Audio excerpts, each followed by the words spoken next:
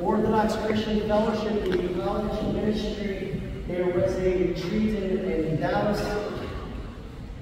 I thank Father Vasily Flagus and Father Dan from Austin and San Antonio for being with us. Good evening. Good evening. As we were preparing for services this evening, I'm getting our microphones situated, and Father Dan says, I do not need a microphone. And I underestimated his voice, and I want to go to San Antonio now to have this liturgy. It's such a great blessing to have you two with us tonight. We don't get very many visitors for serving the services together, so it's quite a blessing. And then to have so many of our young people with the OCF visiting with us during our Great Festival. Have you all eaten yet? It's expensive, huh? It's a fundraiser. It's a festival. It's for a good cause. For a good cause. And so we welcome you all. Do we have any non-Orthodox visitors with us this evening? Okay? So you experience a little bit of what we do, how our services are conducted in the church. Throughout the United States, around the world, Russian Orthodox, Greek Orthodox, Romanian Orthodox, they're all going to be very similar, with the exception of the way we chant, the way we vest ourselves. But we all follow the same calendar, the same readings, the same hymns, with minor exception. We may pay more attention to a Greek saint, while OCA Church may pay more attention to a Russian or an American saint. We have those sort of differences. But what we'll see is the Vespers is the start of the new liturgical day. So this service helps prepare us for our Sunday worship tomorrow morning. We hear in our services hymns about the saints of the day, but also we hear hymns about the resurrection. Because every Sunday liturgy is a resurrectional liturgy. We anticipate the resurrection of Christ. What I always find fascinating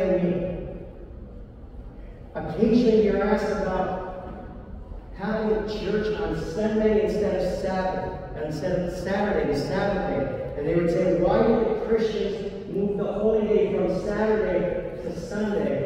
And I say, well, it's a difference in understanding. Saturday is still the Sabbath day, but Sunday is the Lord's day.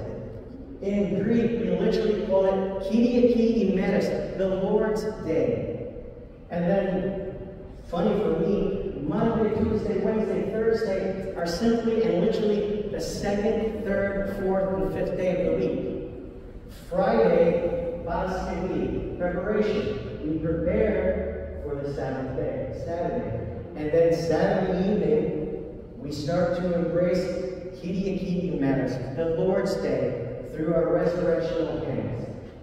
We'll see in the church we have different colored vestments, and they are to celebrate different features of the church, where it's a feast day for the Lord. In the resurrection, we wear white and gold. But if we celebrate a martyr, like in October, we have the feast day of St. Demetrius, we would wear red for the blood of the martyrs.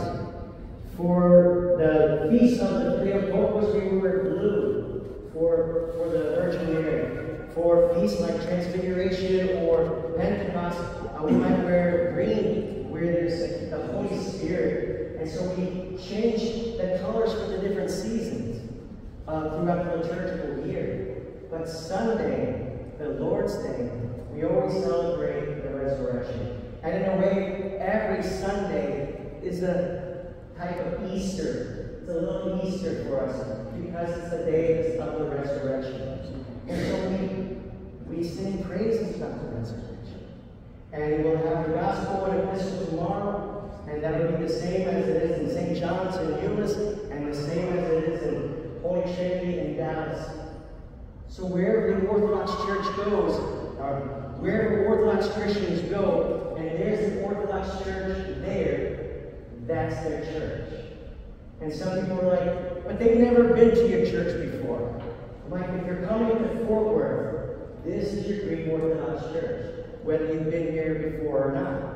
If you go to Euless, St. John's is your Greek Orthodox Church. You belong there.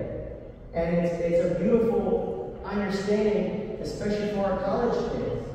When you leave home to go to college somewhere else, that local church is your local Orthodox church. You don't have to guess, do I belong here? What do they teach here? How are things going to be here? Because it ought to be much like it is at home. And the church is supposed to be that extension of our home. Or the home is the extension of our church. So I want to welcome you all for joining us tonight. Welcome you to our 56th annual Great Festival. I don't want to take up too much of your time. There's food out there. Wait for you to eat. And God bless you all for joining us tonight. We started a little bit early, which is very unusual for Orthodox communities. But I'm used to 5 o'clock. The kids are going to be dancing here in a moment, so please go visit our dancers. The band